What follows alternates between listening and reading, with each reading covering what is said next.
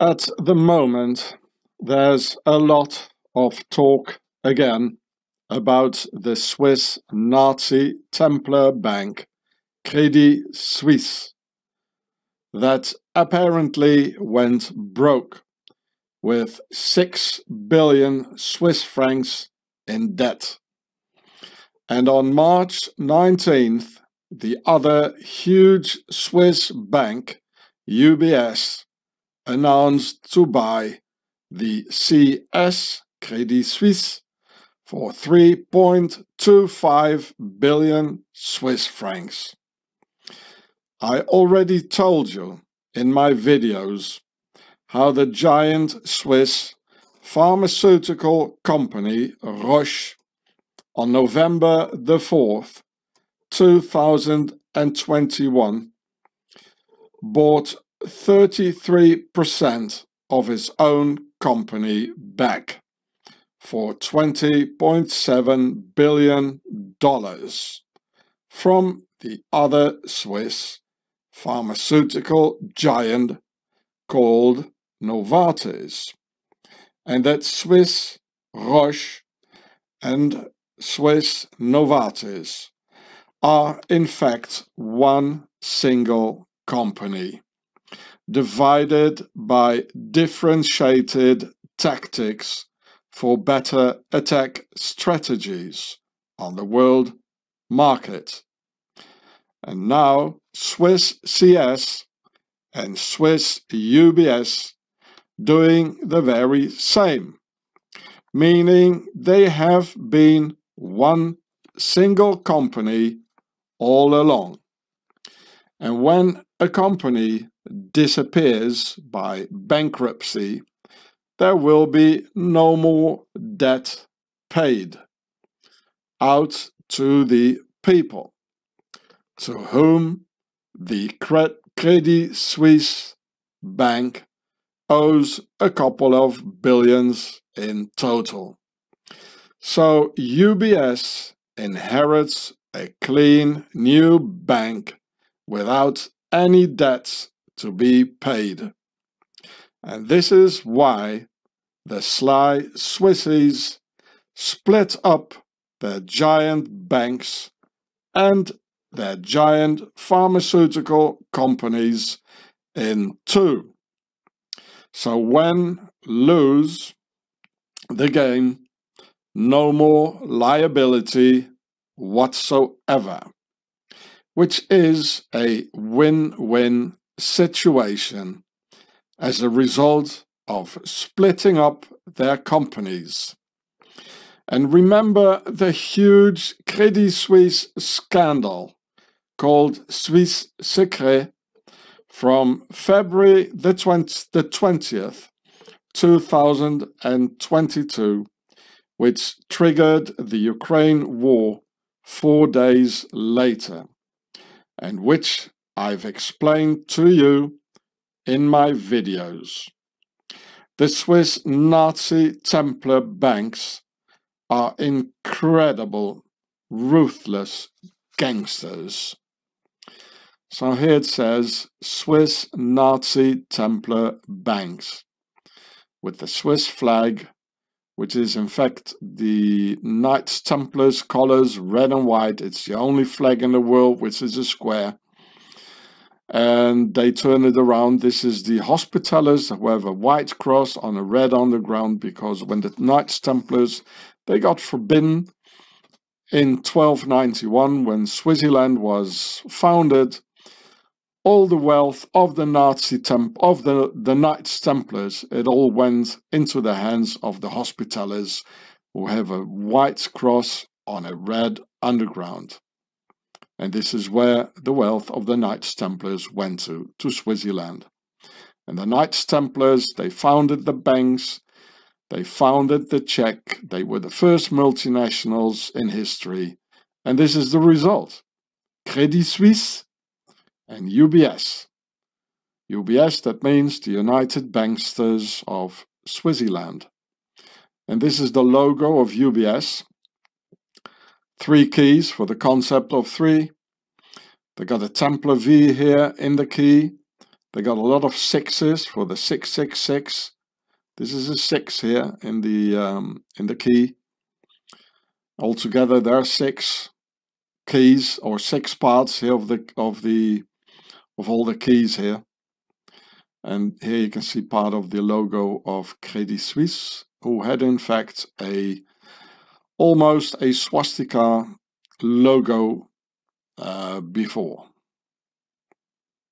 Swiss Nazi Templar banks. And it goes on and it goes on and it goes on. Nobody is stopping them. So in this video here, here's the title.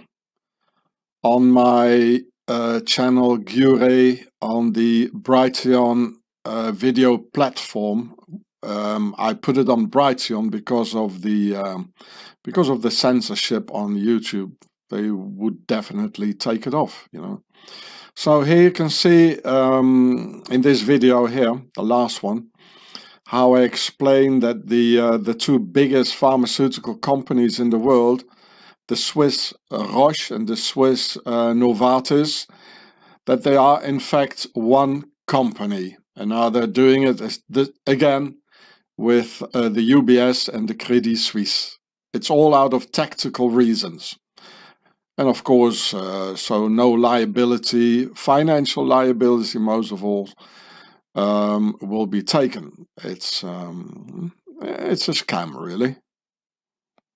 And here in this video here, you can I'll give all the proofs and I explain how the scandal of the Credit Suisse last year, how it triggered the Ukraine war 4 days later after the scandal.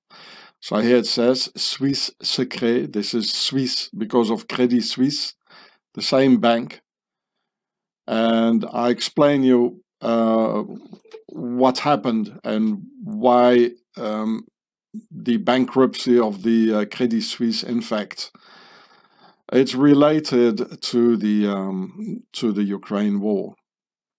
And so the video can be seen on YouTube on my channel Gure, which is out of use for the moment because of the YouTube censorship. And here's the title, Ukraine War Made in Switzerland. I will put it in the description below the video if I won't forget it.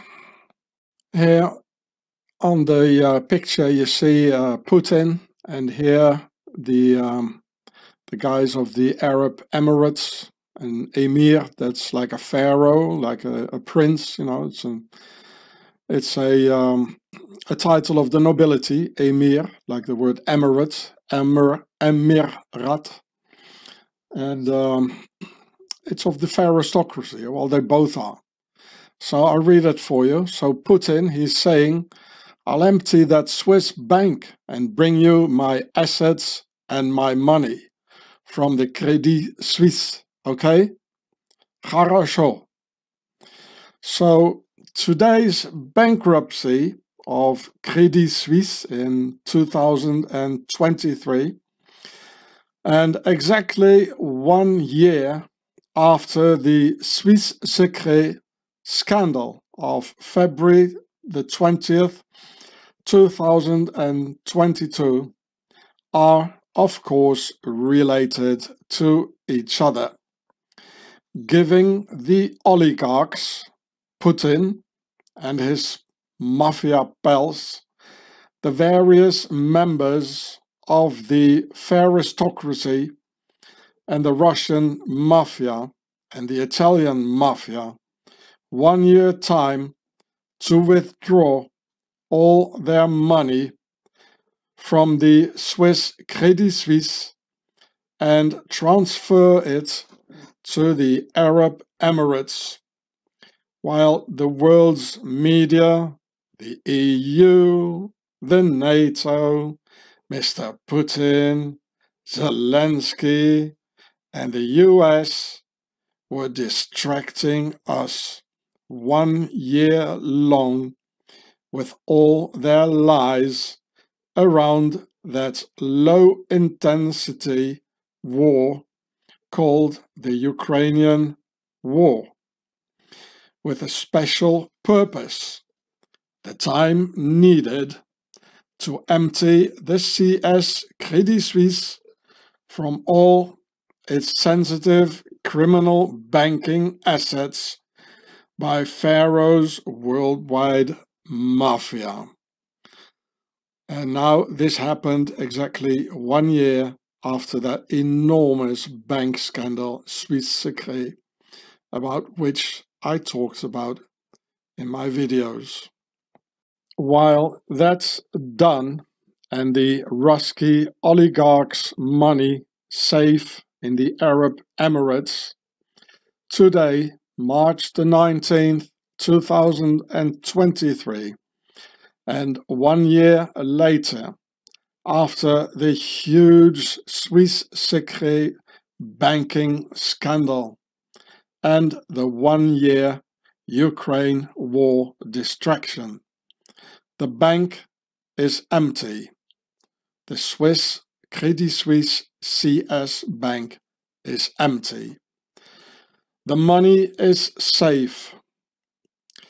The Credit Suisse Bank dumped, sacrificed, and the Ukraine war ready to end for the obvious reasons herewith explained.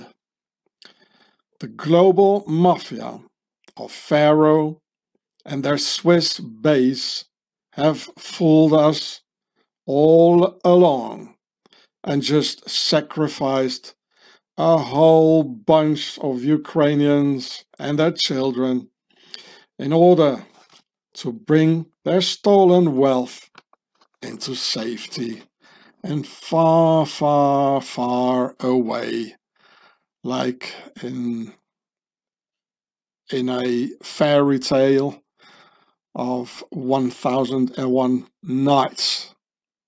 But for us, it's more like a horror tale. So here it says Credit Suisse, these buildings, we know them, they are the Emirates. Here are some of the yachts of the Ruski oligarchs. Just say mafia, eh? Ruski mafia. Vorizagonia, Ruski. And here the money. So the Credit Suisse money transfer to the Arab Emirates. This is where it's all about.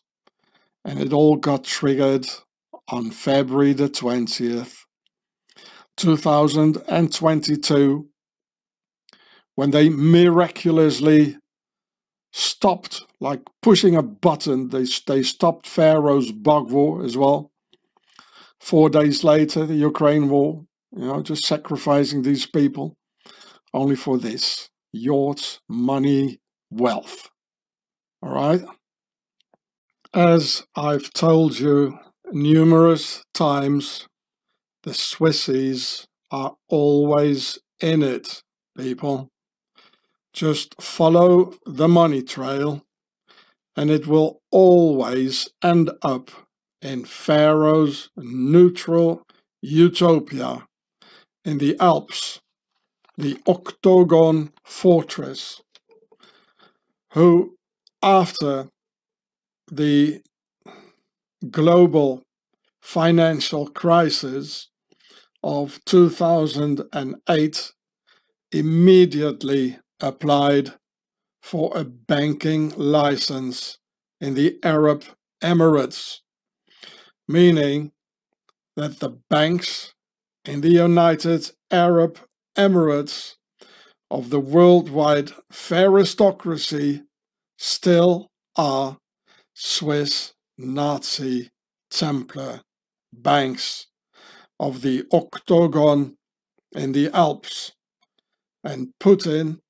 is their Swiss sleeper agent and coded the Black Prince of the Baltic St. Petersburg Teutonic Knights.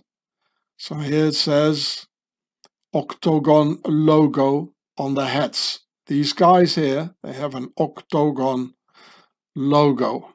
Coincidence? And here it says Putin is Swiss sleeper agent. And this here on the left-hand side is Octagon of the Nazi Templars. They all belong to it. For the obvious reasons, the Swiss banks change their names all the time, so they can disappear now and then and do some neutral reset.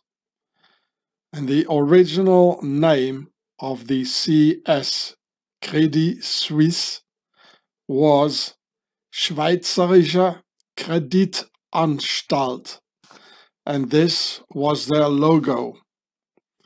So here it says SKA, that means Schweizerische Kreditanstalt. From 1968 to 1976 they had this here, and then from 1976 to 1997, when Lady Diana died, they had this here, but also with this, I wrote it down here, Nazi swastika similarity. So, I mean, there is a similarity with a swastika. I mean, you can see that immediately, can't you now? Everyone who sees a hidden Nazi swastika in the logo, please stick up your right hand. No, not like that, silly. Okay, I get your point. So here it says, everyone stick up their right hand. So here you see a Swiss cross. Here it says Helvetic with another Swiss cross. And here you see a bunch of Swiss Nazis sticking up their right hand because they saw the similarity of the former Credit Suisse swastika Nazi logo. Thank you, guys. So here you see the Nubian with the Swiss cross here and a iron collar around his or her neck with a chain on it. And here it says Credit Suisse and the Swiss flag. I'll read it for you. Swiss slave driver family Escher founded Swiss Credit Suisse SKA, Schweizerische Kreditanstalt, Nazi Templar Bank by Alfred Escher. Credit Suisse, under its old name, Schweizerische Kreditanstalt, was founded 167 years ago. In the year 1856, in Zurich, Switzerland, by Alfred Escher. And the Escher family owned a slave plantation in Cuba called Buen Retiro, owning about 90 slaves and probably many more and many more slave plantations also in America, as they were doing business in the cotton industry. And as I told you so in my older videos, the Swissies were deep into the slave trade, with most of the slave ships belonging to the Swiss. Because the Knights Templars who founded Swaziland had an enormous fleet to get all the wealth and the Templars' treasure into Switzerland and to get all the crusaders towards Jerusalem and cross the Mediterranean from Sicily. So here, at 2.5 minutes, it's a bit difficult to read here. So here you can read all the Swiss names involved in the Swiss slavery. And here is the name Escher. So I have to run the video so you can see it. Now you can see it here. that says Escher from Zurich. You see, here. These are the ones, this is the family that founded the Credit Suisse. Mr. Putin his bank, Hitler his bank, the slavery bank, and so forth and so on. So the video can be seen, I think I made it like 12 years ago or 7 years ago. But I think I made it before and had to re-upload it. It got censored. So there you can see Escher. And it's on my older channel, Gatsefrats, and here is the title. If I don't forget, I'll put it in the description underneath the video. And here it says, Swiss involvement in slavery and the transatlantic slave trade. You know, everywhere where they can make a big dollar, you know, they are there. So here we can read about Credit Suisse. And the former name here, Schweizerische Kreditanstalt, here it says, with that funny logo. By the way, this logo here, there's a white triangle in it, and it has a square in it. So the square is here, and the triangle is the concept of 3 that stands for the compass. So it does say square and compass. The concept of 3 and the concept of 4. And square and compass is of course white for the new world order. The old and red was for the old world order, or still is actually. And so here's that logo. It really looks like a swastika. It has a swastika in it. Well, of course, you know, they were dealing with the Nazis, you know. And so you just punch pause if you want to read it. But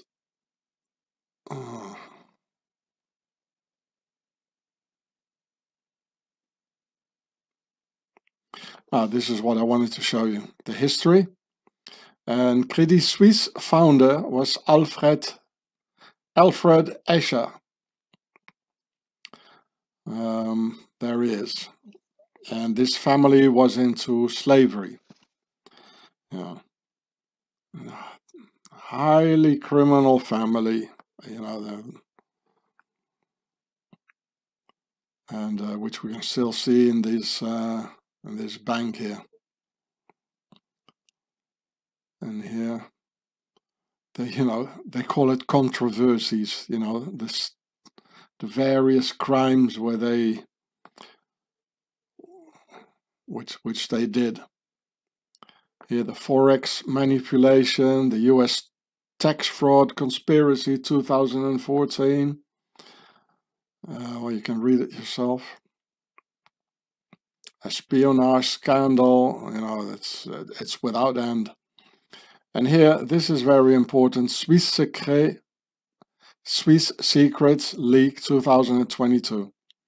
Well, it was actually on February the 20th, just 4 days before the Ukraine war. And among, so I'll read it for you, details of 30,000 customers holding over 100 billion Swiss francs in accounts at the bank were leaked to the Süddeutsche Zeitung and became known as Swiss Secret. Among those with accounts at the bank were a human trafficker, a torturer, drug traffickers, and a Vatican-run account that allegedly invested 350 million fraudulently in London property. On February the 20th, there we go, there we got the date, Credit Suisse said it strongly rejects allegations of wrongdoing. Well, of course, yeah. Now they're gone. And here, the Russian oligarch loans documents destruction after invasion of Ukraine. Well, of course, you know, they all went to the Arab Emirates. Following Swiss sanction on Russia during the 2022 Russian invasion of Ukraine, Credit Suisse issued legal requests asking hedge funds and other investors to destroy documents linking Russian oligarchs to yacht loans, a move which they faced considerable criticism. Launched a probe to demanding documents linked to the bank's compliance with sanctions on Russian oligarchs. Of course, they destroyed it because, you know, the money had to go to the Arab Emirates, and it shouldn't be linked anymore to this highly criminal bank. So there he is, the man who founded the Credit Suisse, and which by that time still had the name of Schweizerische Kreditanstalt. And Alfred Escher was born in Zurich into the Escher vom Glas family, an old and influential dynasty. So if you see these double names, you know, this is nobility, Escher vom Glas. But because in Switzerland, you know, they had the horizontal democratic rule of the Knights Templars, you know, all these, most of the nobility titles, you know, it just disappeared. Because nobility, they rule in a vertical rule, which we can see now coming back all over the world, you know. The feudal system is coming back. And especially here in France with all the things going on, you know, Macron now, he can take decisions through a new law that that he can make new laws without using the parliament. It's not going to be debated or elected. So this is feudal, you know. That's why so many people are going on the streets and everything, you know. So they call him the founder of modern Switzerland. So he's a Freemason, keeping his hand like this under his jacket, the right hand. They always do that. And here it is, Credit Suisse. And here, Alfred Escher didn't like this state of affairs. In 1856, he succeeded in establishing a new bank, Schweizerische Kreditanstalt, now known as Credit Suisse, primarily for the purpose of securing financing for his own rail company, the Swiss Northeastern Railway. Increasingly, however, Escher's bank financed other public and private sector endeavors too, thereby developing into an important lender for the Swiss economy and the founding institution of Zurich's financial center. Well, Zurich, together with I forgot the name, the German town, they are really the financial centers of Frankfurt. They are the financial centers of Europe, Zurich and Frankfurt. And well, Frankfurt is, of course, Baron von Rothschild, the nobility of the jaywalkers, who are no jaywalkers at all. This one too, you know, the old pharaohs. This is nobility who still rule the entire world, the Pharistocracy. So now I'm going to show you about about the Escher family being into slavery, a highly criminal family. So in this article, it shows the Escher family. Yeah, one of Zurich's most famous industrial families, the Eschers, also have direct links to the slave trade, while there's no evidence of the involvement of its most famous son, Alfred Escher, other members of the family ran a coffee plantation in Cuba that held around 90 slaves. So, but as the family, they were in the, they were also, here it says, they were in the textile business. And textile, well, in those days you need cotton. And cotton is, of course, it's very much related to slavery. And that's also the Escher family. So, I mean, they kept it secret. I mean, this is just the tip of the iceberg. And of course, there's more articles to find about this in German than in English. So I just show one article in German. Here, the Alfred Escher Sklavenplantage. Sklaven, it means slaves. It's the same word, they only have a K here. Don't ask me why. And plantage, it means plantation, slave plantation on Cuba. Credit Suisse, Alfred Escher, you see. And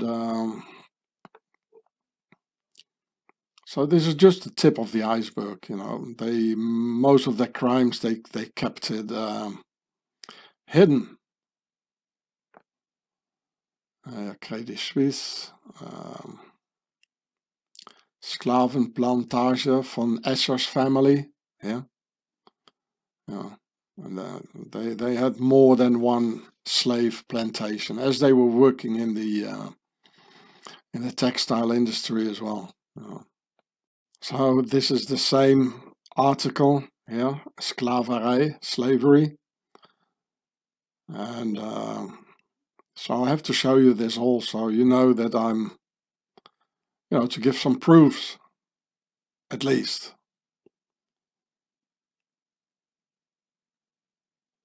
You just punch pause.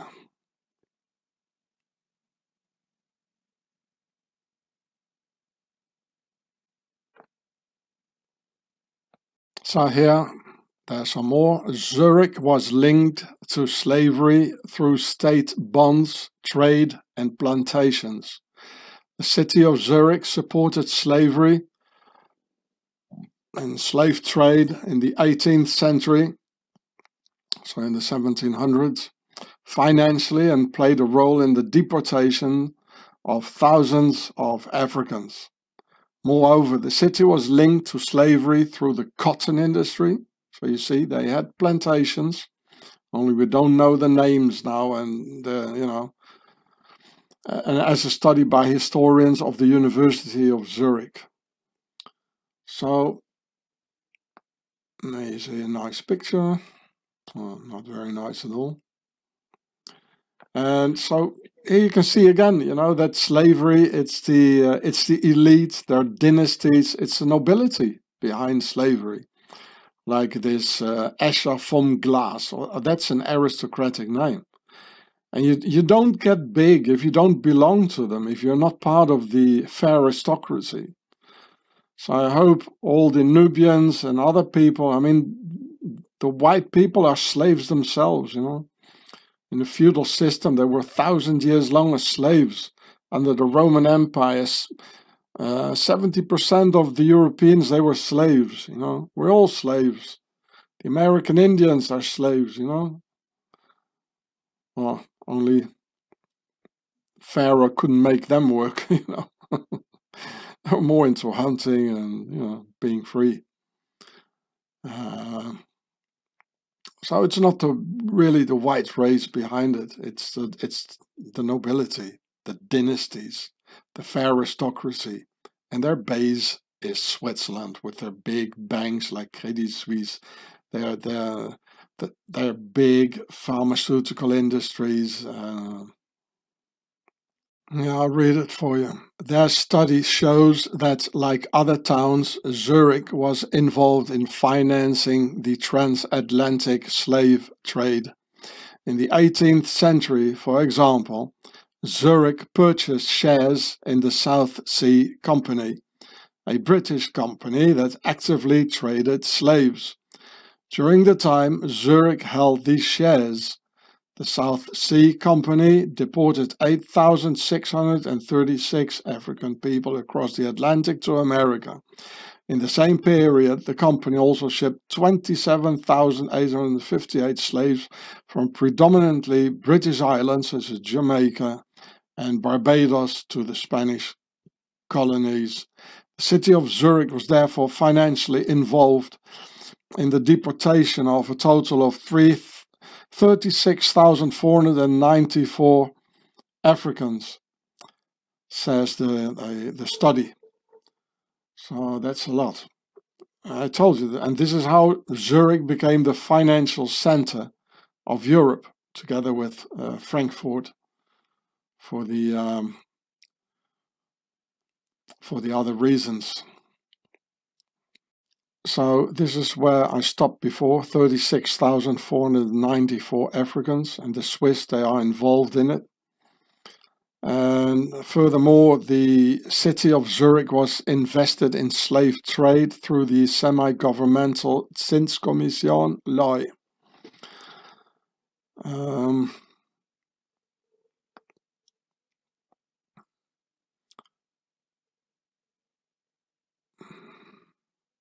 Here, I'll read it for you. Besides these direct investment, the Zurich textile industry also held structural ties to slavery. For example, the Indian fabrics manufactured in Zurich in the 18th century were used as a key trading commodity for purchasing slaves in West Africa. Moreover, in the 19th century, the Zurich cotton industry sourced most of its material from slave plantations in the south of the US. Some of the industrial and commercial enterprises to emerge from this sector went on to take up leading positions in the 20th century Swiss economy and played a significant part in contributing to Switzerland's wealth. Involvement of the Escher family. Here it says, the Escher family, the ones who founded the Credit Suisse. The Escher family is the most well-known example from a fairly large number of Zurich families that held ties to the colonial world and were often also involved in slavery in a variety of ways. Alfred Escher, one of the founding fathers of modern-day Switzerland, did not own any plantations or slaves himself. This is what I told you. They differentiate, like they make two banks out of one bank. Like he was not involved into slavery or plantations. He was doing the other part for the plantations, the money part, and the part of the politics, because he was in the he was a senator. And this is what they do. It's the same with the pharmaceutical industry, Roche and Novartis. They made two or probably even more companies out of one company. So, so there's no liability. They can't be blamed for immoral things. And this is what Alfred Escher, he knew very well, and he did the same thing. He just openly, he didn't have anything to do with it, but he did.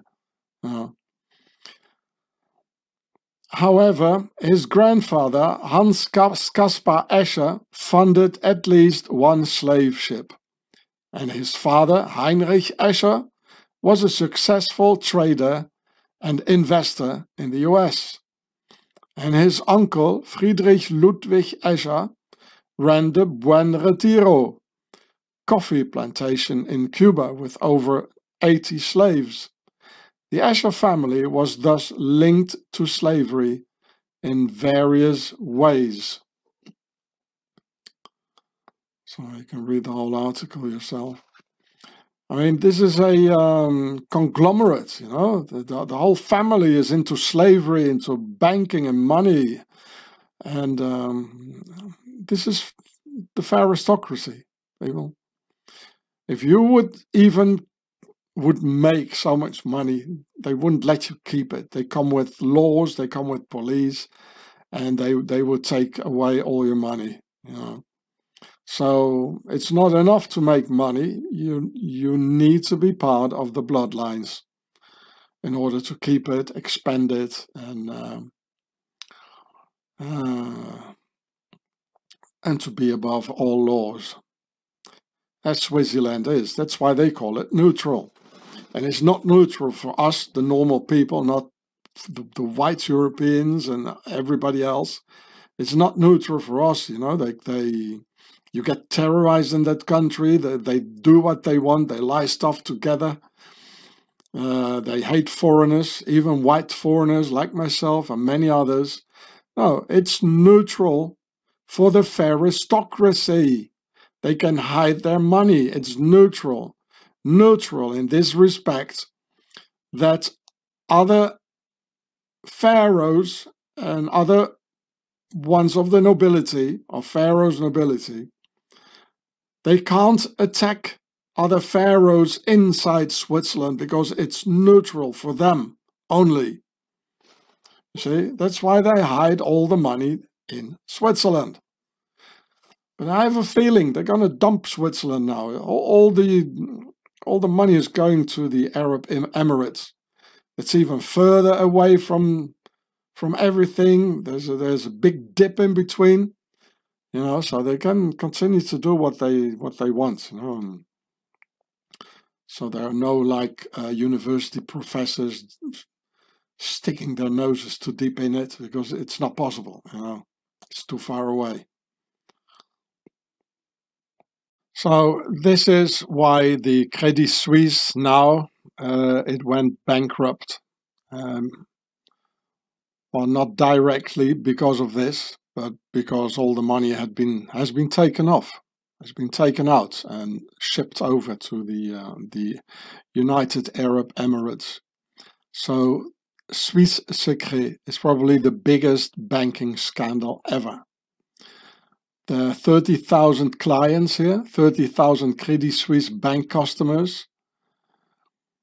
On February 20th, 2022, the Süddeutsche Zeitung reported that over a year ago, it had received secret data through a secure digital mailbox. The guy stayed anonymous because he knows how they kill people in Switzerland. And this is actually, because I criticized the Swissies in international newspapers in 2010 and before and afterwards, that they completely terrorized me there for a quarter of a century. Put me in prison for 5.5 years. I got arrested several times by the anti-terrorist squad, putting guns in my head. If you criticize the Swiss banks, you're dead. This is how it is, So here it talks about the Organized Crime Corruption Reporting Project. And so here the notable people named, it's all the Pharistocracy, eh? King Abdullah II of Jordan, Queen Rania of Jordan.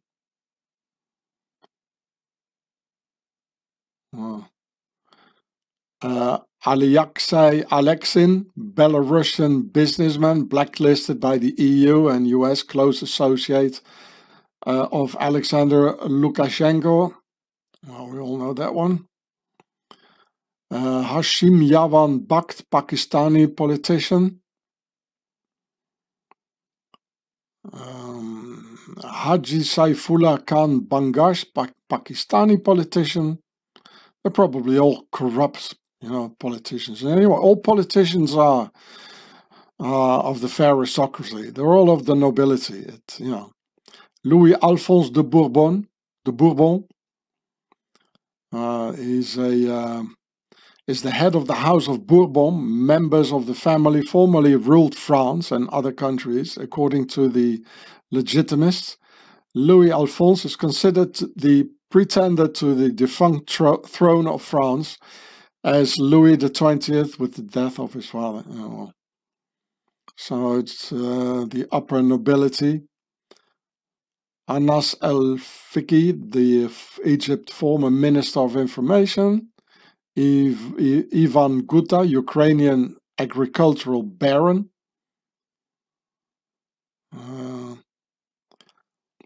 He's a Ukrainian entrepreneur and co-founder of Miria Agro Holding Public Limited, one of Ukraine's largest grain producers. He defaulted on his debt in 2014 after the family had moved over 200 million into shell companies. An oligarch. Yeah. I mean, why do you want to hide money in Switzerland, you know? Because they're all crooks. Well, a Syrian, Abdul Halim Kadam, Syrian politician, Zahid Ali Akbar Khan, Lieutenant General. Well, you don't become a general or a high-up politician if you're not part of the Pharistocracy. Pakistani politician Sultan Ali Lakhani, the owner of McDonald's Pakistan. Another pharaoh, a sultan, that's an aristocratic title. Louis Carlo de Leon, which is a aristocratic name. Everything with de, you know, de Leon, of the lions, you know. And the lion is a symbol of the aristocracy. In Venezuela, the financial director of the electricity.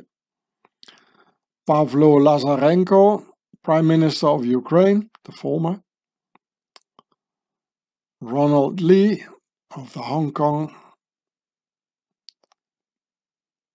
Ferdinand Marcos, well, we know how corrupted that one is or was. Imelda Marcos, the First Lady of the Philippines. They all went to prison, I think. Probably still are in prison. Hisham Talat Mustafa, Egyptian real estate magnate. Gamal Mubarak, the Egyptian rulers, the president of Egypt, the sons. Saad Kair, Jordanian. And you know, the Russian oligarchy and Putin, you know, they're all in the Arab world, you know. And I mean, look at it. Who gave all the weapons and the arms to the Arab world in order to attack the JJ base? Right? And all the weapons they have is Russian. The tanks, the airplanes, the Kalashnikov, the entire Muslim world, they have Russian weapons. So, you know, that's why they're all together here, you know. Khaled Nazar, a general. Akhtar Abdur Rahman, Billy Rautenbach, Zimbabwe. Kosim Robar. They're all very influential. A Serbian drug lord, Radoljub Radulovic.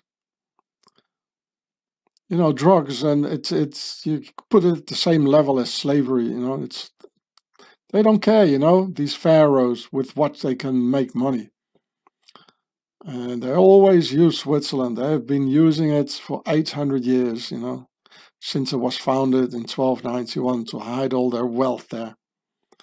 It seems they're going to abandon Switzerland. So I hope, you know, it's going to fall. Former president of Armenia, German Eduard Seidel, the biggest bribe scandal in German history. Wow. Alvaro Sobrinho, Angolan banker, James Song, Taiwan. He was in the Taiwan frigate scandal. They're all crooks. Look at that. Omar Mahmoud Soleiman, former vice president and the former head of the Egyptian intelligence, the Kazakhstan, Talibov, Azerbaijan,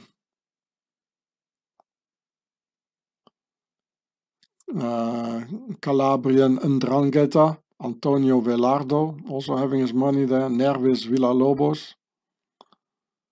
So imagine when this Swiss Secret, when it happened, you know, they all almost got a heart attack. 30,000 people got a heart attack almost. Another frigate scandal, Bruno Wang. And they all started, you know, on February the 20th here. They immediately started to get their money out of Switzerland, out of the Swiss Credit Suisse bank. And of course, using the big yachts, you know, to ship it all over, you know, and with their own airplanes and everything to get it into the Arab Emirates. So I hope the JJ base is going to do something about the United Arab Emirates, which also has nothing to do with the Arab people, you know. It's pure Pharaonic. So back then, the Swiss Escher family and their Credit Suisse bank were into slavery.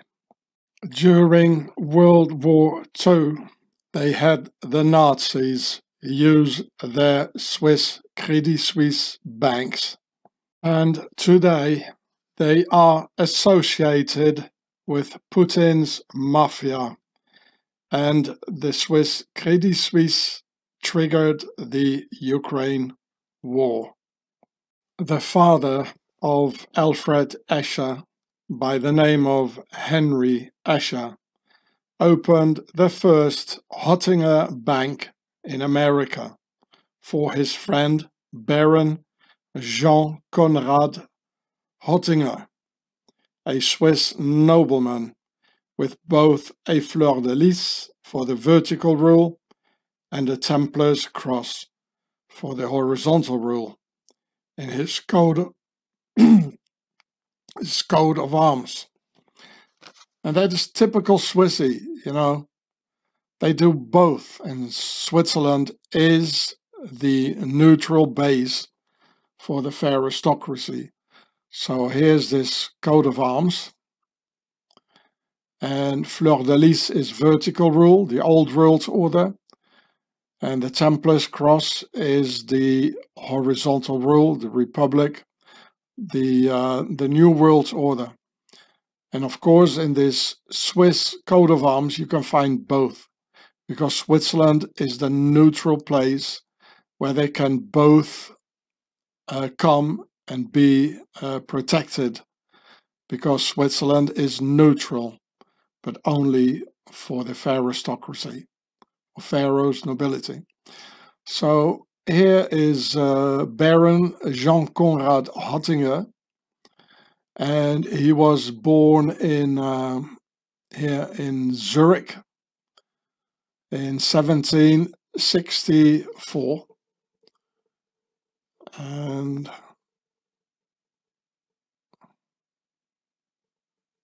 so here it says, in the beginning 19th century, a family friend and associate, Henry Escher, established the first Hottinger representative office in America.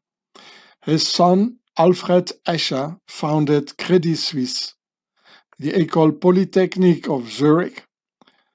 This is the ETH in German, and the school where Rudolf Höss he went to, the second man in the Nazi Third Reich.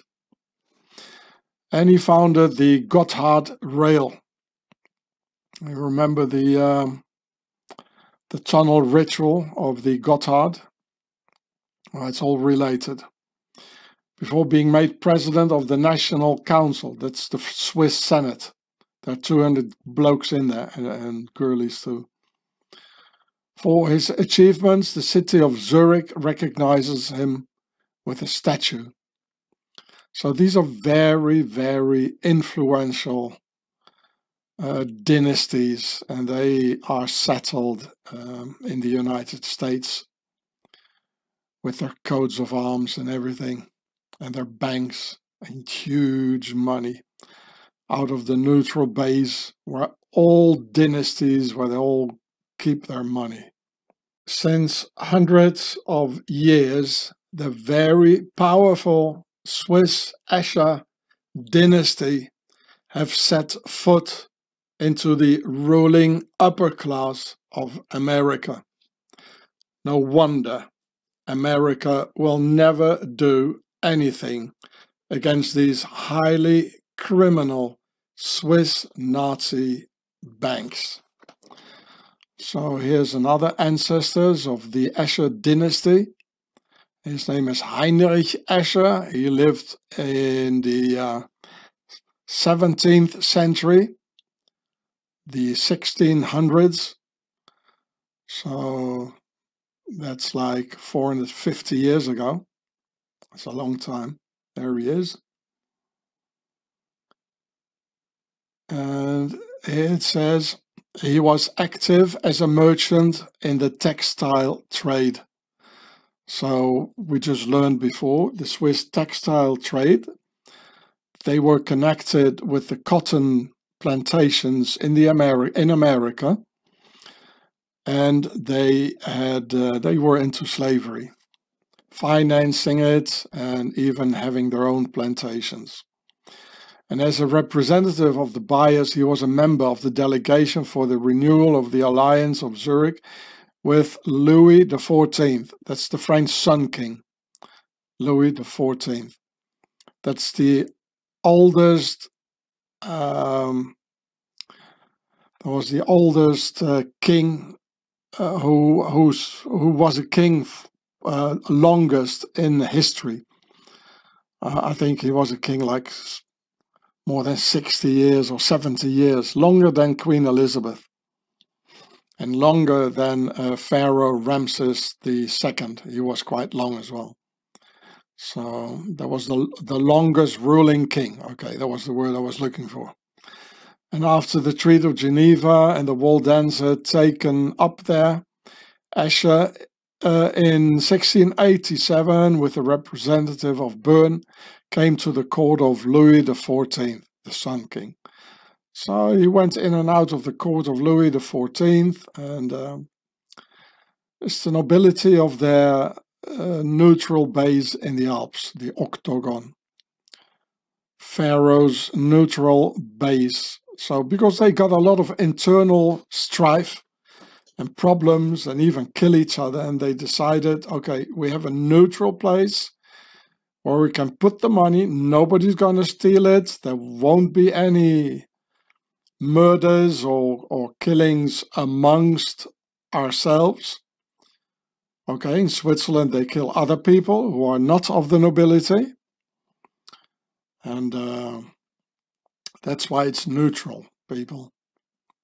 And the Swiss people are not a people, but they're a product, because the essential of a people is a people come in one color of skin, and they come in one language.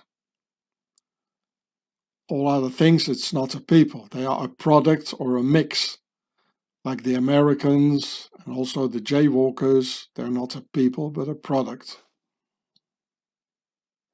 And more than 30 years ago, I had my first bad experiences with this Swiss Nazi bank, Credit Suisse. By then, still having that Nazi logo, when they stole all the money I had on me, 10 Swiss francs. And they really shouldn't have done that, because I immediately had this Swiss robbery escalate. A crazy story, which I will tell you now. Over 30 years ago, I was in a Swiss Credit Suisse bank in the capital of Bern, while being a homeless in France and sleeping outside with a huge backpack.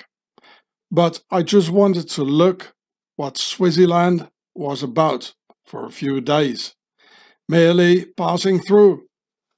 But I understood pretty soon that I shouldn't stay there for too long, because in that huge Swiss Credit Suisse Nazi bank with solid marble floors and whatnot, I wanted to change about 11 Swiss francs of tiny coins, as I had been begging for some money in the Swiss capital the hours before, as I was hungry and hadn't eaten for days in a row. So I was already quite itchy, if you know what I mean. So here it says Swiss banks don't like homeless people very much. So I poured out a sort of a replica of a Swiss mountain in copper coins in front of the Swiss cashier lady at the counter and asked her to give me a bill so I could buy me some scoff.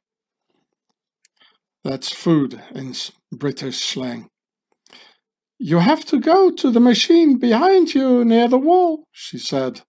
"Okay," I moaned, already disliking the tone in the Swiss marble shebang, and shoved my Swiss copper mountain back in my two hands and went to the machine, while already attracting dozens of those weird Swiss looks all around me, stinging in my back most of all. So this is the Swiss bank. This is me with my handful of coins. And here it says the Swiss Credit Suisse Bank stole all my money.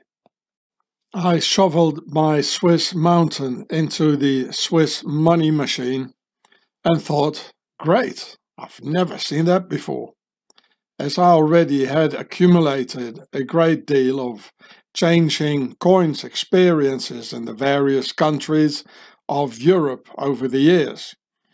The machine literally absorbed my Swiss mountain, making a weird sound which reminded me slightly of a burp, like the money monster just swallowing a Swiss mountain in one single go. And I was still very hungry and getting more and more South African style itchy. Marble floors, burping money machines, cold sterile Swiss Nazi bank, annoying bankster personnel, and getting serious incoming by all those worrisome looks around me. So I crossed the huge marble floor once again, while being scrutinized and Swiss eyeballed by nearly everyone in there. I finally made it, and feeling quite light with only a tiny receipt from the burping machine that had me lightened of my heavy Swiss copper mountain. I almost felt naked, returning with only that tiny sheet of paper and that huge marble floor getting eyeballed from everyone. So here's that floor. I couldn't find that floor in the bank, but it looked very similar. This is from inside the Swiss Parliament, but it's the same, you know. Actually, the opposite from the Swiss Parliament, that bank. So, and here's that machine. Here it says burping Swiss money machine. That's what it did. So I gave the receipt to the lady, and she gave me back only 35 cents Swiss rappens for my whole mountain of Swiss copper coins, while she was displaying an obvious big smile all over her beforehand monotonous expression she had.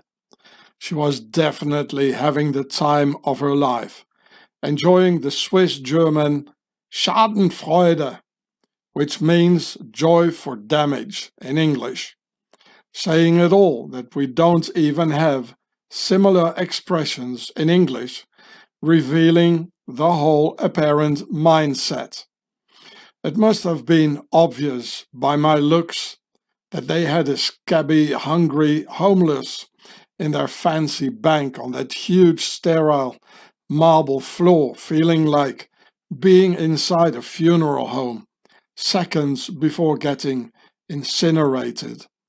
And I tell you, the Swiss shakedown, together with the rest of the ingredients, actually felt like the very end on that huge sterile marble floor in a funeral home. "I want to see the manager," I stammered.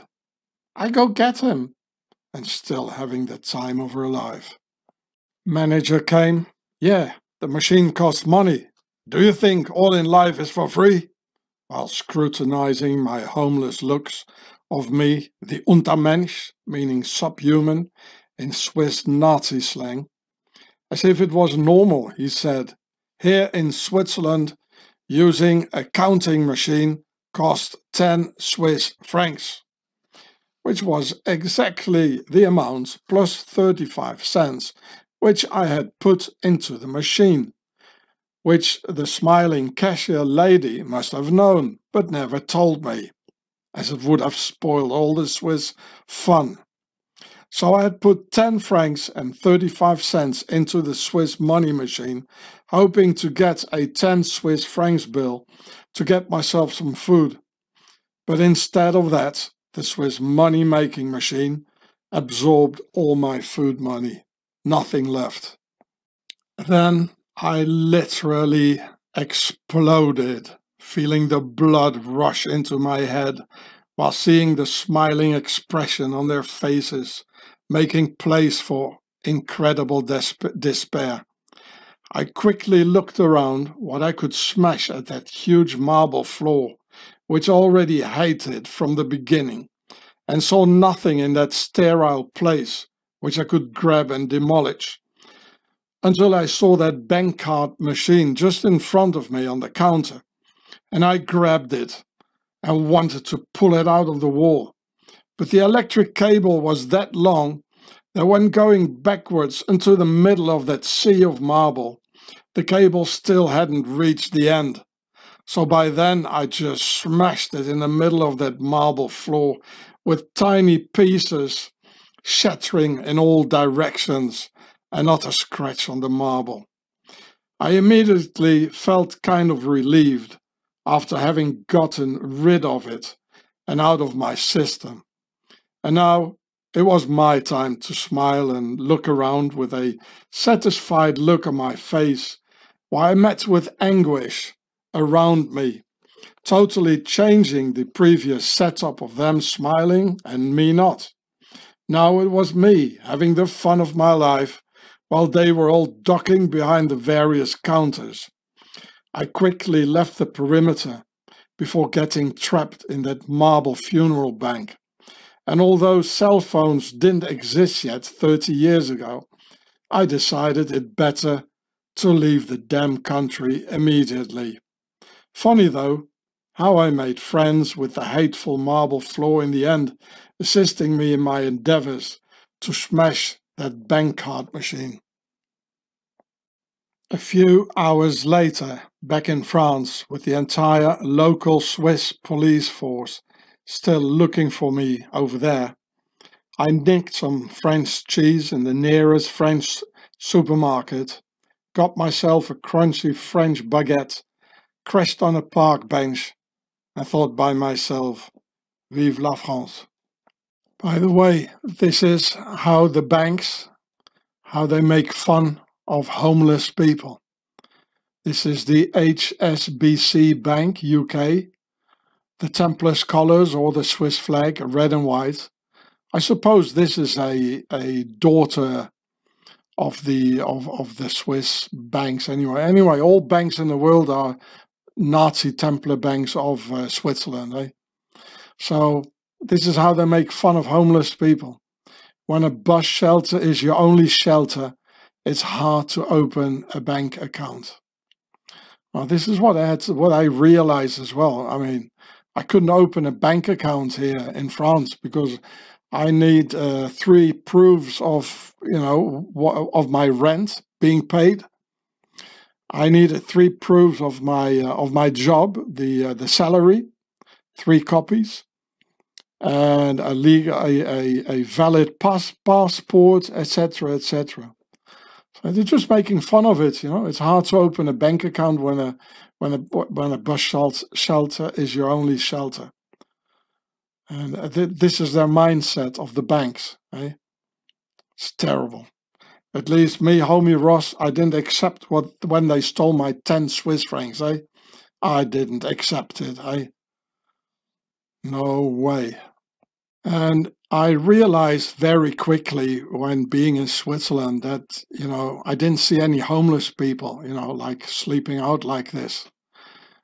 And from what I heard many times, if they find homeless people, the Swiss, they call up the police, and within an hour you're gone, and they put you in a psychiatrical ward in the boogie house. And so this is why you don't see people sleeping out like this in Switzerland. So you be careful in countries where you don't see people sleeping out. Eh? Maybe it's horrible, like in London or in Paris, you see people sleeping out. But at least there is the freedom to do so. Okay? And here in this article, even in German, even the Swiss, they are moaning about it, that they need to pay for if you want to exchange coins. And it said in the article, like in the beginning, that the lady at the counter here, Schalter, that means counter, said that it cost money. Well, me, they didn't even tell me anything. I didn't know. If I would have known, of course, I wouldn't. I would have dropped all the Swiss mountain of Swiss coins in the snack bar where I wanted to go, you know. But nobody told me, you know. They just wanted to make some fun out of a homeless. Because the Untermensch, the subhuman, the idea is very, very much alive in Switzerland. And Switzerland is, you know, where the Nazis stopped in 1945. It went on in Switzerland, eh? So, at least I didn't accept their cunning. Then, many years later, and this time in Zurich, again, I got harassed in a Swiss bank for nothing. Both times for nothing, you know, to just provoke problems all the time. You know, it was very inviting. They had statues, historical statues, which I just wanted to film inside. It would have taken me 5 seconds, you know, but they wanted to make a problem out of it, eh? So you can see it here on Wolf Clan Media. I also got it in my channel, but and this the title: Swiss banksters call police and assault journalist Sean Ross. So this is in Zurich, the financial center of Europe, where the Credit Suisse was founded. On Monday, 30th May 2011, Peter Odensov conducted an interview with a senior Swiss banker in Moscow, Russia. The banker explained that he had been involved in making a direct payment in cash to a professional assassin who had been contracted to kill the president of a third world country. The Swiss bank involved received a coded, handwritten payment instruction from a foreign secret service. I can tell you, the foreign secret service is called Octagon, the top of the Nazi Templars. This procedure was and is standard practice in the administration of Bilderberg-initiated elite black ops. The Swiss banks concerned regularly receive such payment orders for contract assassination work. So here's the whole interview by Peter Odensov here. Revelations from a Swiss banking insider, Peter Odensov, Novy Den, Russia, Russian Weekly. Revelations from a Swiss banking insider on June the 6th, 2011. And this is exactly the time when I also got arrested a few months before that. And at the end of 2010, they killed this Austrian guy who had a lot of intel on Swiss banks, and he wanted to sell it, and they murdered him. And when I talked about it in the Austrian newspaper, then yeah, that was the end of me. So the interview with Peter Odintsov took place on May the 30th. That might have been the same day when they arrested me, May the 30th. With the Russian weekly magazine Novy Den. Can you tell us something about your involvement in Swiss banking business? I have worked for Swiss banks for many years. I was designated as one of the top directors of one of the biggest Swiss banks. My guess is Credit Suisse. They're highly criminal. During my work, I was involved in the direct payment in cash to a person who killed the president of a foreign country. I was in the meeting where it was decided to give this cash money to the killer.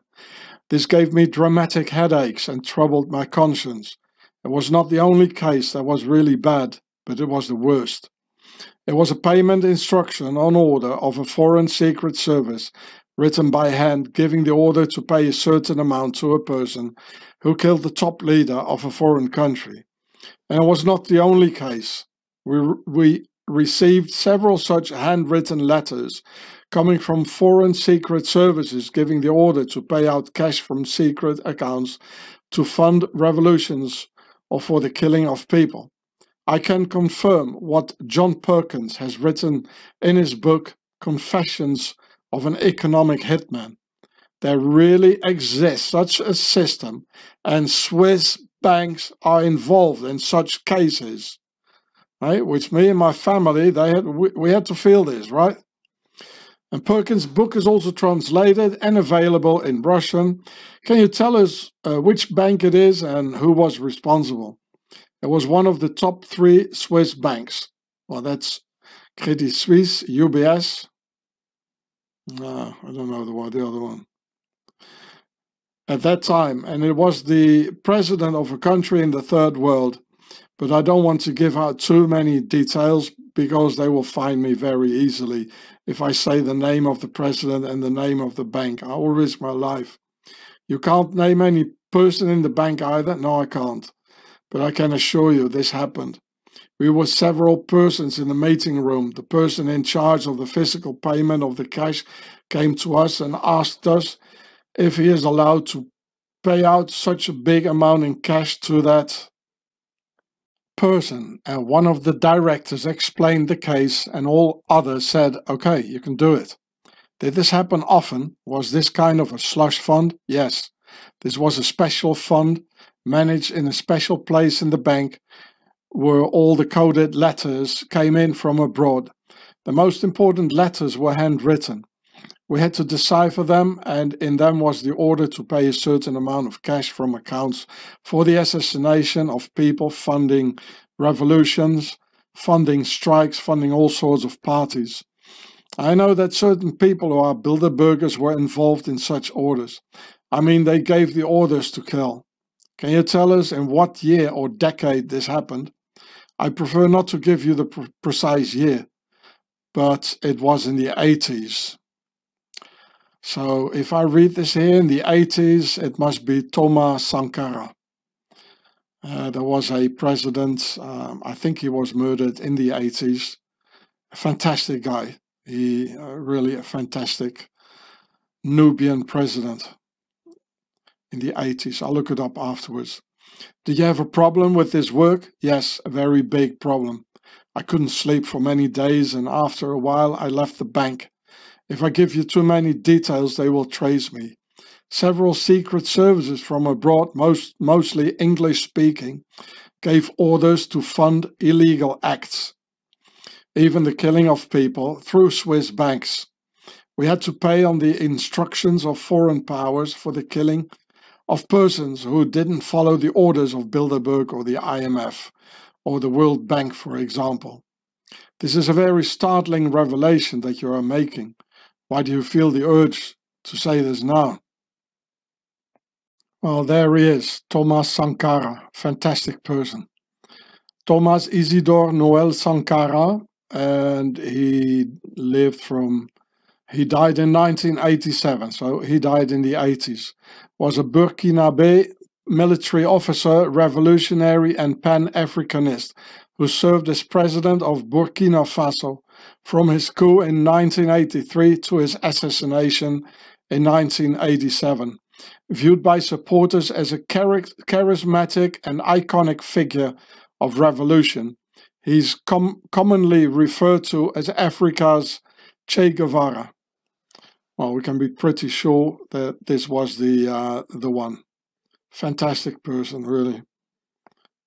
He already did a lot of good for Africa, and this guy was not corrupted at all. You can read it yourself. Just punch pause. So all the good people, they get murdered, eh?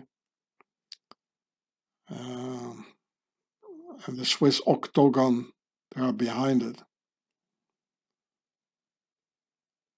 So you just punch pause if you want to read it all. Yeah, these is the things he did.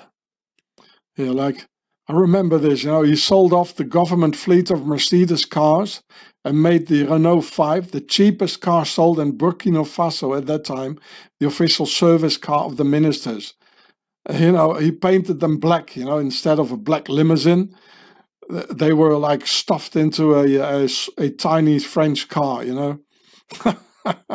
This is the kind of guy he was. Fantastic person. And of course, a person like this, a person like that doesn't take any orders of any Swiss Nazi Templar banks, by the octagon. So he had to go. I have a lot of respect for this man. And in the interview, when they say the 1980s, I knew immediately it must have been Thomas Sankara. I have a lot of respect for this great Nubian. Too bad. So I repeat the last question. This is a very startling revelation that you are making. Why do you feel the urge to say this now? Because Bilderberg is meeting in Switzerland. Because the world situation is getting worse and worse, and because the biggest banks in Switzerland are involved in unethical activities, most of these operations are outside the balance sheet. It's a multiple of what is officially declared.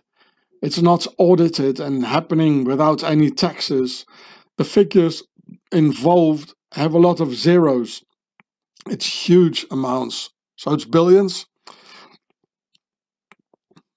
It's much more. It's trillions.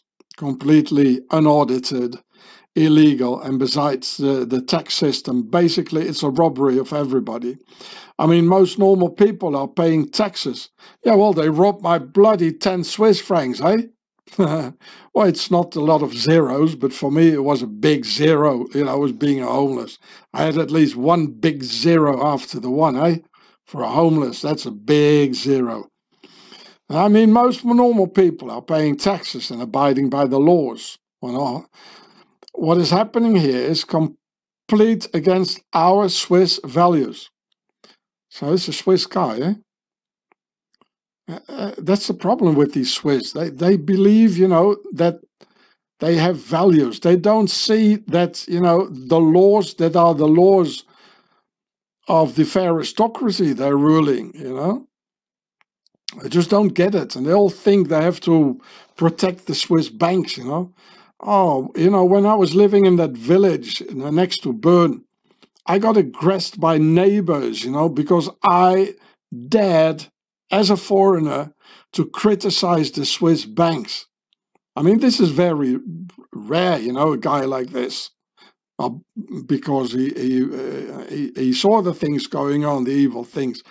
But most people, they don't understand it. And all Swissies, they think they need to protect the Swiss banks and terrorize Homie Ross with his whole family because Homie Ross dared to speak out in foreign newspapers.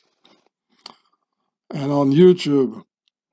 So what is happening here is complete against our Swiss values, like neutrality, honesty, and good faith.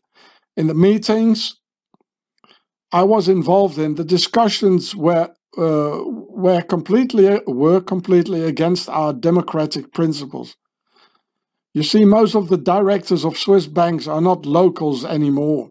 They are foreigners, mostly Anglo-Saxon, either American or British. They don't respect our neutrality. They don't respect our values. They are against our direct democracy. They just use the Swiss banks for their illegal means. They use huge amounts of money created out of nothing, and they destroy our society and destroy the people worldwide just for greed. They seek power and destroy whole countries like Greece, Spain, Portugal, or Ireland, and Switzerland will be one of the last in line. And they use China as working slaves, and a person like Joseph Ackermann. Well, Joseph Ackermann, he was born actually next to that big lake where the bees will rise. You remember that? I made that film of the 7 hills, or 7 kings, and there is a town called Wallenstadt right there, and this is where he was born. So Joseph Ackermann, who is a Swiss citizen, is the top man at a German bank, and he uses his power for greed and doesn't respect the common people.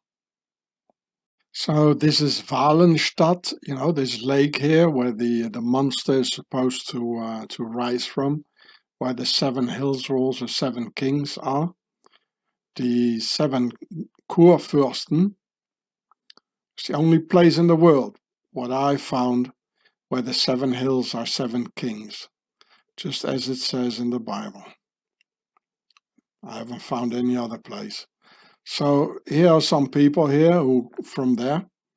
Lucius Wildhaber, that was the first director of the European Court of Human Rights in Strasbourg. I mean, how can a Swiss be the director in the European Community of the Human Rights? Eh? And I dropped a complaint when he was still against Switzerland, when he was still the director. Well, you want to know the result, eh? And actually, he died after a visit with Putin. Well, you can see him here with Putin. A few weeks later, he died of a heart attack or something. Here he is, Joseph Ackermann, the guy, the banker, and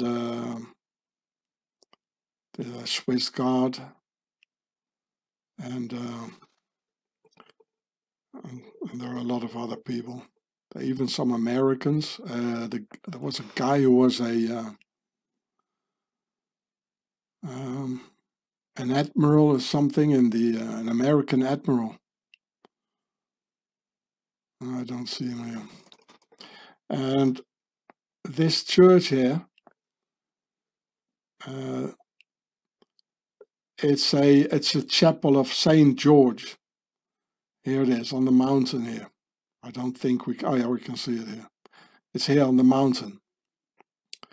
And Saint George was the saint protector of the Knights Templars. So the Knights Templars were there, where the beast is supposed to rise, where the bankers are. It's all there, eh? And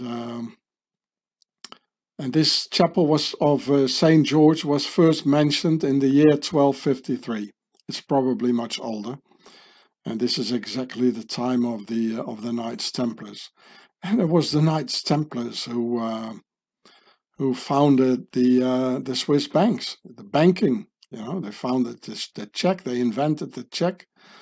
So it's not a surprise we find Joseph Ackermann in exactly that place. So here it is in German, Wallenstadt, as the German edition is of course much more extended. So I'll just skip all this, eh? And So there are many more persons who are from Walenstadt. Okay. Here he is. Edward Walter Eberle, a US American admiral. Well, he was born in Switzerland, in Walenstadt. As I told you, there are 1 million Swiss Americans in the US who have taken over all key positions like presidents and admirals and so forth. So I continue the interview here about Joseph Ackermann. And a person like Joseph Ackermann, who is a Swiss citizen, is the top man at a German bank, and he uses his power for greed and does not respect the common people. He has quite a few legal cases in Germany and also now in the States. He's a Bilderberger and does not care about Switzerland or any other country. You see, they're all multinationals. And how come a Swiss from this very special place, he's the director of I think it's the biggest bank in the world, the Deutsche Bank, the German bank. And in Frankfurt, of course, as I told you. Well, because all banks, actually nowadays, all banks are actually Swiss Nazi Templar banks. Because they started it. Even all banks, all national banks, everything. I go on. Are you saying some of these people that you mentioned will be at the upcoming Bilderberg meeting in June in St. Moritz? I went there. It was not in June. I think it was. I think it was in April. Yeah, or in May. I went there in 2011. Yes, so they're currently in a position of power. Yes, they have huge amount of money available and use it to destroy whole countries. They destroy our industry and build it up in China. On the other hand, they opened up the gates in Europe for all Chinese products. The working population of Europe is earning less and less. The real aim is to destroy Europe. And this is what he's saying in the beginning of 2011, right?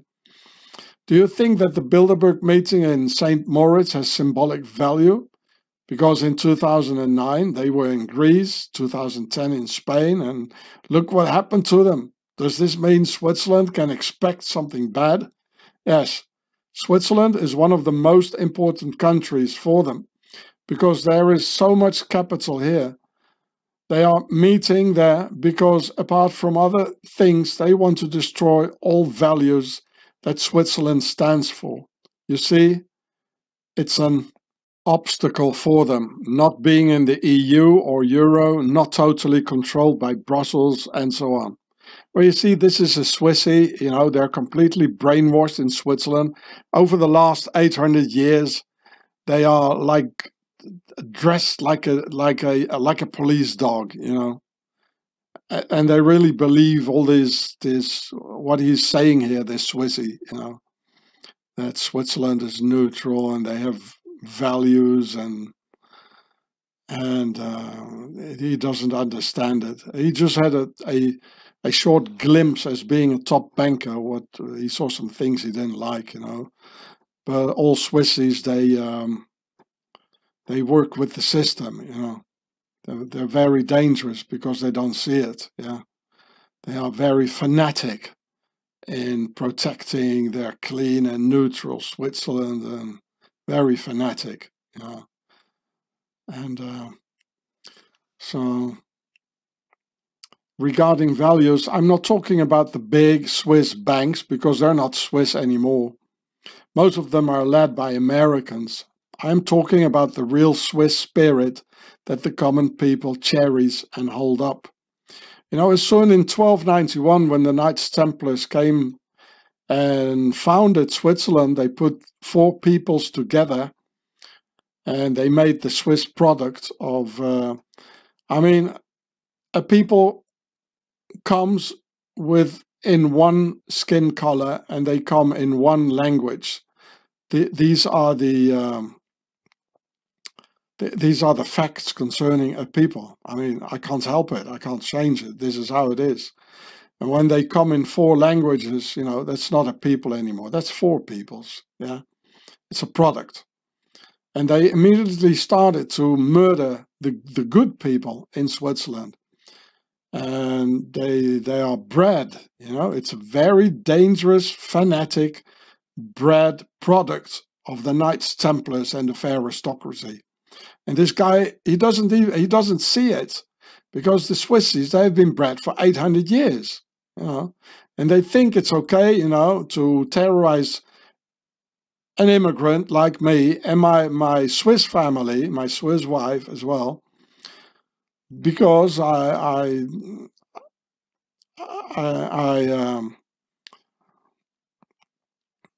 criticize the Swiss banks. And all Swiss, they're all bred, you know, fanatically to protect the Swiss banks.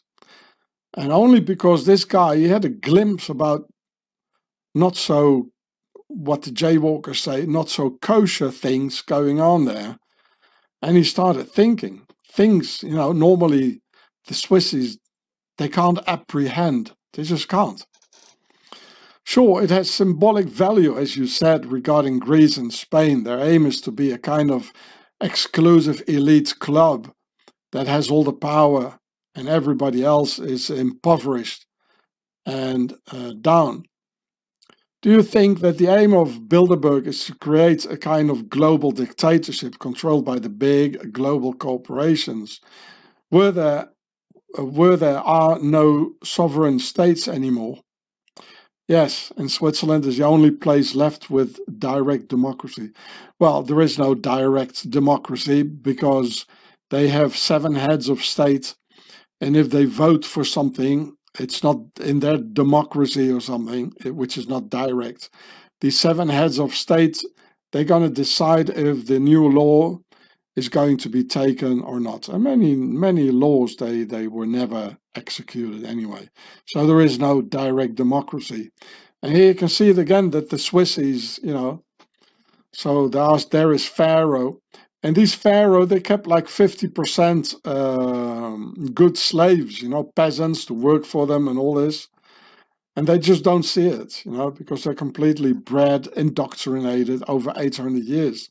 It's probably the most indoctrinated, I can't say people, in the world. There's not much more indoctrinated, you know. They use the blackmail of too big to fail, as in the case of the UBS, to put our country in big debt, just like they did with many other countries. In the end, maybe they want to do with Switzerland what they did with Iceland, with all the banks in the country bankrupted, and also bring it into the EU. Of course, the EU is under the iron grip of the Bilderberg. What do you think could stop this plan? Homie Ross, of course. Well, that's the reason I speak to you. It's truth. Truth is the only way. Well, that's what I always say, you know, information. Put a light on this situation, expose them. They don't like to be in the spotlight. We have to create transparency in the banking industry and in all levels of society. What you're saying is there is a correct side to the Swiss banking business, and there are a few big banks that are misusing the financial system for their illegal activities. Yes, the big banks are training their staff with Anglo-Saxon values. I mean, this is typical Swiss, you know.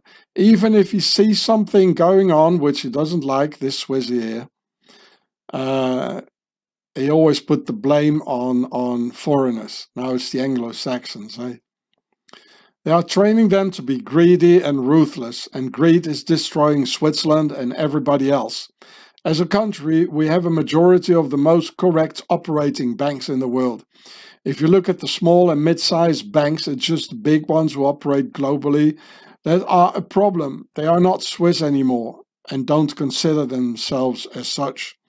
Do you think it is a good thing that people are exposing Bilderberg and showing who they really are?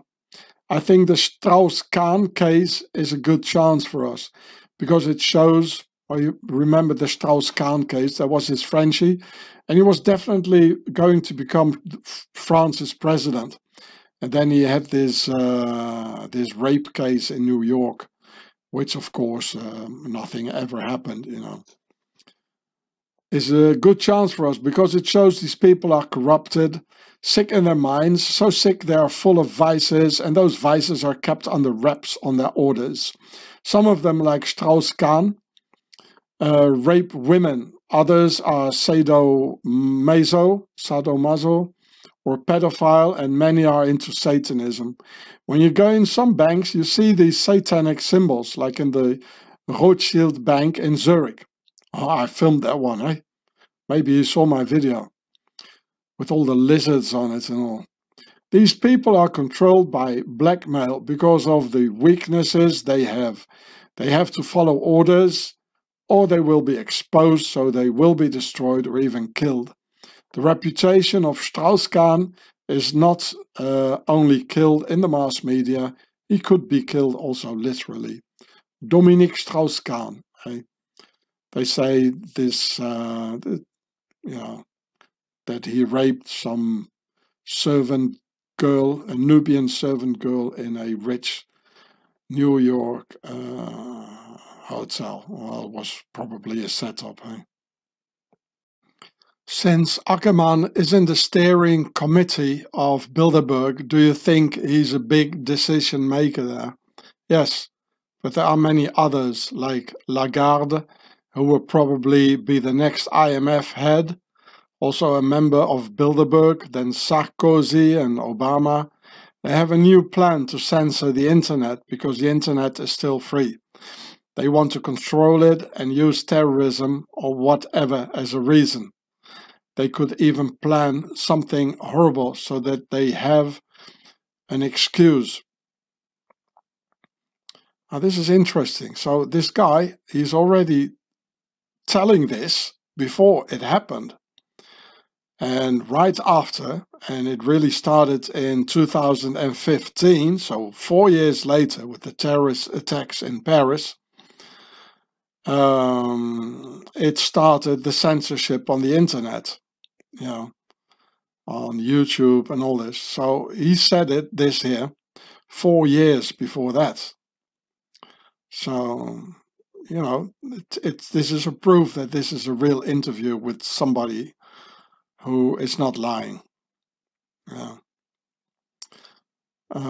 So that is your fear. It's not only a fear, I'm certain of it. As I said, they give orders to kill. So they are capable of terrible things if they have the feeling they're also losing control, like the uprising now in Greece and Spain, and maybe Italy will be next. Then they can do another Gladio. The Gladio scandal. Stay Behind was the code name. I was close to the Gladio network. As you know, they instigated terrorism paid by American money to control the political system in Italy and other European countries. Regarding the murder of Aldo Moro, the payment was done through the same system as I told you about. Was Ackerman part of this payment system at the Swiss bank? Smile. You are the journalist. Look at his career and how fast he made it to the top. What do you think can be done to hinder them?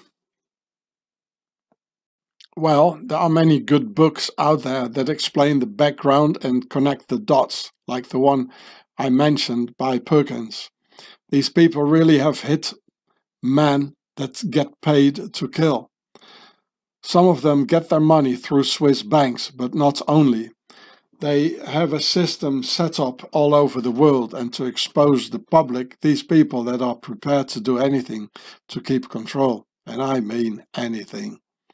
Through exposure, we could stop them. Yes, telling the truth, we are confronted with really ruthless criminals, also big war criminals. It's worse than genocide. They are ready and able to kill millions of people just to stay in power and in control.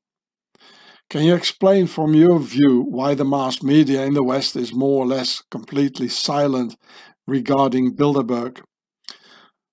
Because there's an agreement between them and the owners of the media. You don't talk about it.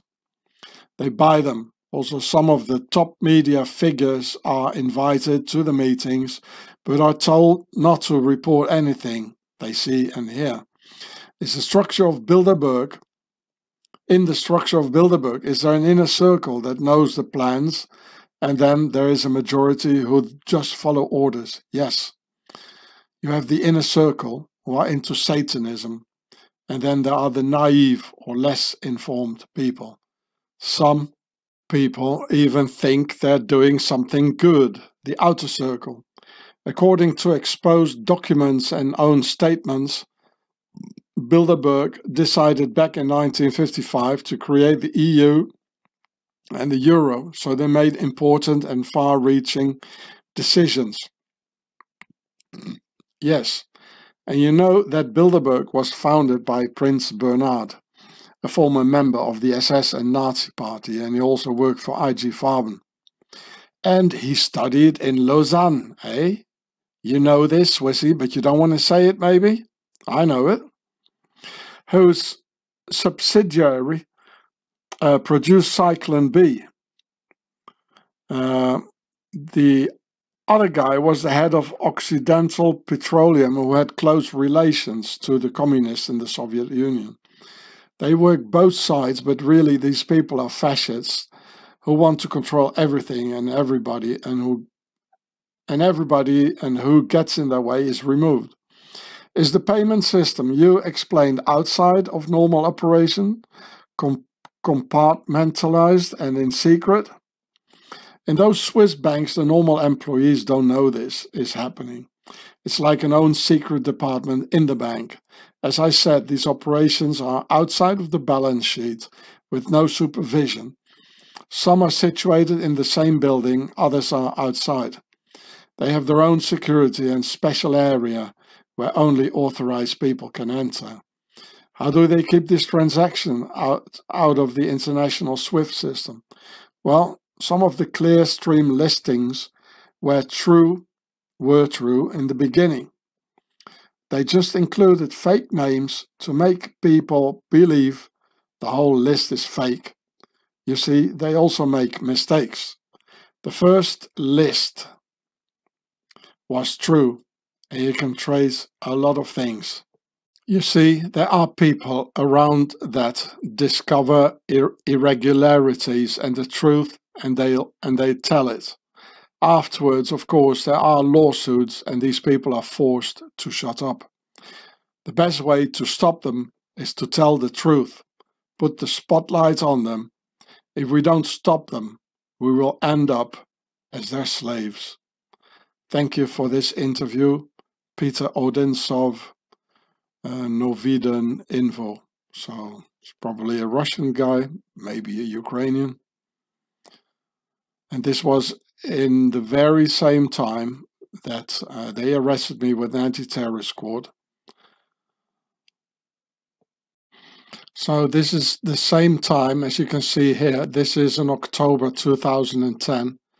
And a few months later, in June 2011, there was that interview which I just read to you about the hitman working for the Swiss banks, Credit Suisse, and I was arrested a couple of months before one of the times. That time that came into the newspaper in April 2011. So this is in German, it only exists in German.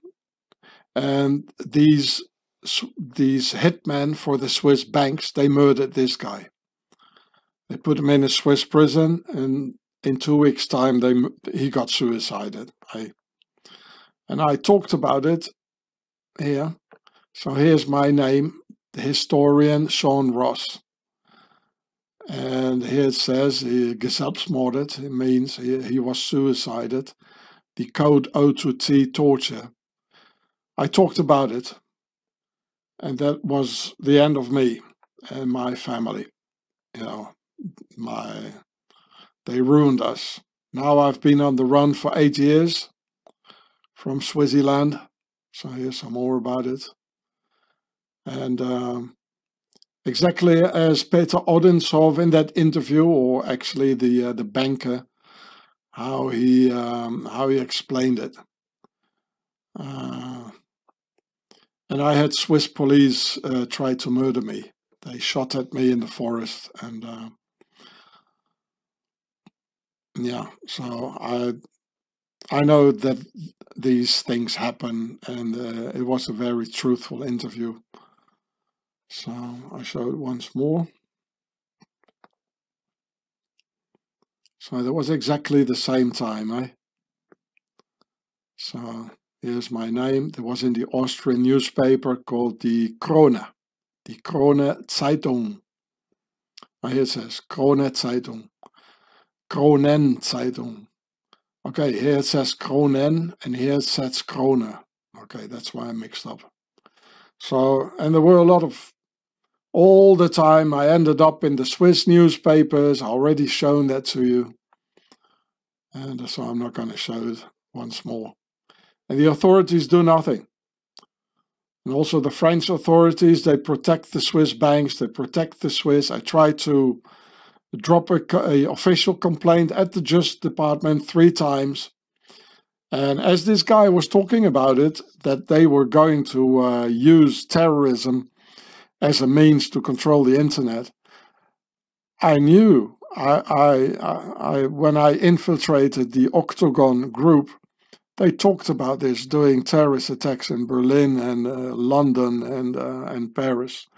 So I tried to warn the French authorities, but they didn't do anything. They all protect Swaziland and their banks and their huge pharmaceutical industries. They all protect it. So I shouldn't have done it, you know.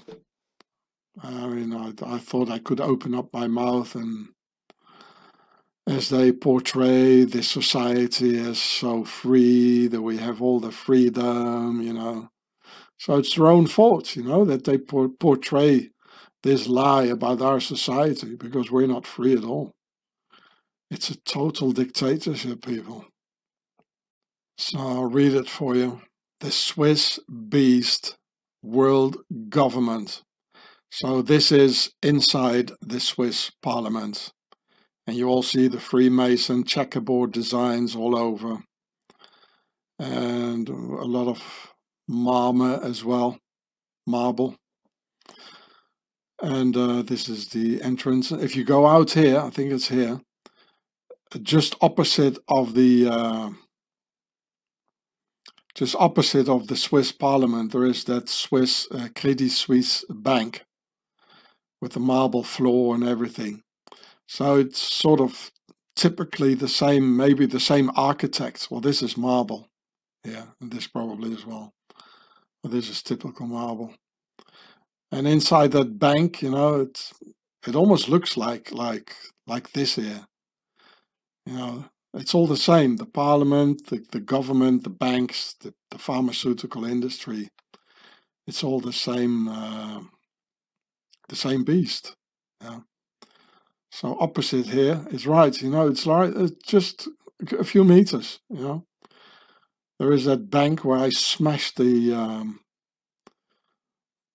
machinery on their fine marble floor, because they stole all the money I had. You know. And the world is being ruled from out of Switzerland. Remember Bill Cooper? He said it as well. And don't forget this interview by Peter Odensov. I wonder what he's doing today. Probably a Russian journalist. On the good side, he probably fled.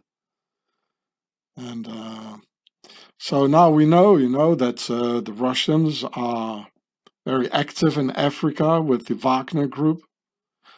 Are they the ones who executed Thomas Sankara in 1987? What the Swiss banker talked about.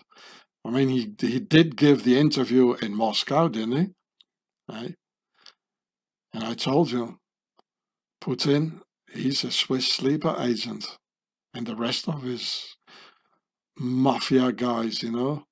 And it's all out of the Knights Templars who founded the Teutonic Knights, who ended up in the Baltic, where Putin was born in St. Petersburg, whereas the biggest castle in Europe, the Marlborough Castle of the Teutonic Knights. And this happened when the Knights Templars, who originally spoke French, they founded Switzerland and started to speak Swiss German and became the Teutonic Knights and the Swiss banks. The world is being ruled from out of Switzerland. The Swiss beast world government.